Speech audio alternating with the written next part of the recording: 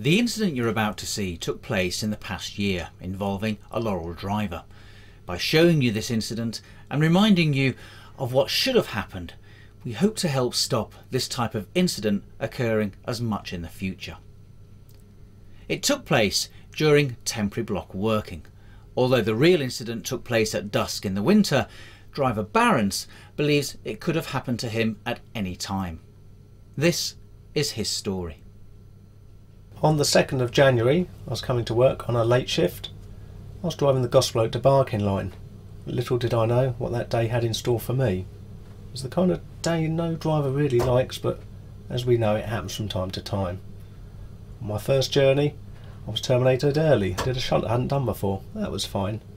We had power failures, we were passing signals at danger, and the service was disrupted. My second journey was similar. I got closer to Barking, but again I was turned early, another shunt I hadn't done before, and back we came.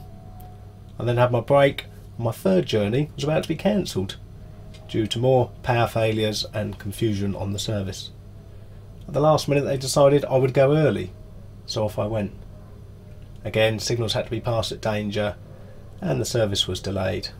We then had a temporary block working brought in due to more signal failures. We drew up to the man with the red hand lamp at Sierra 27. Hello driver, have you got a net code for me please? He gave me the ticket, explaining I'd be passing that signal at danger, the next two, and handing my ticket back at Lima 907, somewhere at Woodgrange Park. I read the instructions back, took the ticket and proceeded on my journey.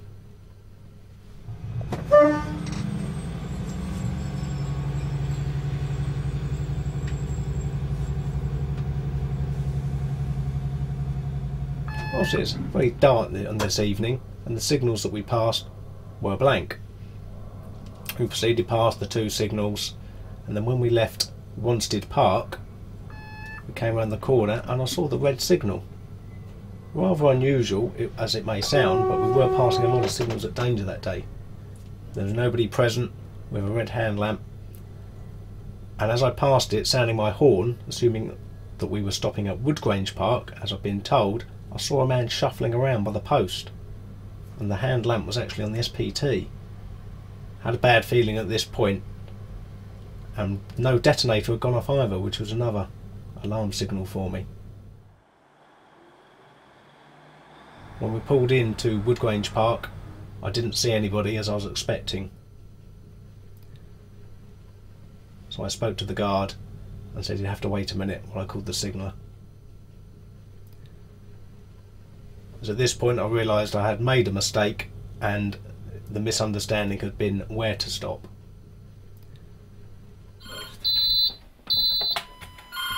South Tottenham Signal speaking. I'd spadded the signal and now had to wait for the ticket to be collected.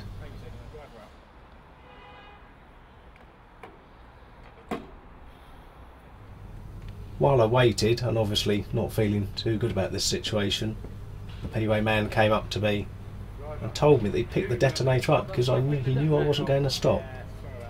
I didn't really take this on board at the time because obviously I was in some slight shock. Obviously he hadn't laid the protection. Whilst waiting for the guy to come and collect the ticket from me, I had time to reflect on how could I have made this mistake. We're all taught and trained how to operate in these circumstances, but I think the kind of day it had been, lots of changes within the system, passing the signals at danger, stepping up to the jobs, and the kind of misunderstanding in the way we talk about where signals are positioned. So, let's look at what went wrong here and make sure none of us fall into this trap again. The primary cause is easy enough to identify. The driver failed to locate and stop at the exit signal, Lima 907. He was told to stop at this signal, the end of temporary block working, and to return the ticket to the hand signaller there. So where did the confusion set in? It began when the hand signaller at the entrance signal, Sierra 27, told him that he would need to override the TPWS when passing Lima 907. This was too much information too soon, and it set up a doubt about where the ticket should be given up. This confusion was greatly increased by the actions of the hand signaller at Lima 907. There should have been a detonator on the railhead, and the hand signaller should have been unambiguously displaying a red danger signal. Instead, he had inexplicably removed the detonator and had placed his Bardic hand lamp on top of the SPT box, with the red light at right angles to the approaching train, while he stood back, virtually hidden from view. Bearing in mind the relative inexperience of the driver, these additional omissions and mistakes were contributory factors to the resulting incident. The removal of the detonator did not contribute to the SPAD, but it would have served as a warning to the driver, who would have then not continued into the platform. As a driver, when you are instructed that temporary block working is in force, you must have a clear understanding of the extent of the temporary block and the location of the exit signal. Listen carefully to the instructions you are given. Make sure that you know precisely what intermediate signals are to be passed at danger. Mark them off on the TBW ticket when you pass them as a reminder as to where you are within the block. Ensure you know precisely where you have to stop and give up the ticket. As a hand signaller at the entrance signal, you should give the driver only those instructions that apply to the temporary block working, and these should be given clearly and unambiguously. It was both confusing and unnecessary to tell our driver to override the TPWS at the exit signal. As the hand signaller at the exit signal, you must place and maintain the detonator on the rail until after the approaching train has stopped and the ticket has been given up. You must also stand adjacent to the signal and clearly display a hand danger signal until the train has stopped. As ever, if you follow the rules precisely, you won't get into these difficulties.